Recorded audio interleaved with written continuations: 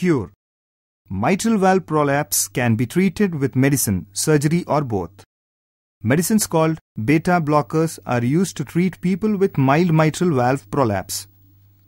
People with significant prolapse symptoms are treated with vasodilators that widen the blood vessels and reduce the workload of the heart. Examples of vasodilators are isoceramide, dinitrate, and hydralazine. Digoxin medicine is given to strengthen the heartbeat. Diuretics water pills are used to remove excess fluid in the lungs. Drugs such as flecainide and procainamide regulate heart rhythms. Anticoagulant blood thinners are given to reduce the risk of blood clots that are formed in people with atrial fibrillation. Examples of blood thinners are aspirin or warfarin.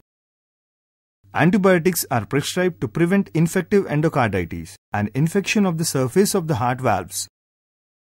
The traditional surgical approach for mitral valve repairs and replacement is through an incision in the breastbone to expose the heart. Valve repair is preferred to valve replacement as it decreases the risk of an infection.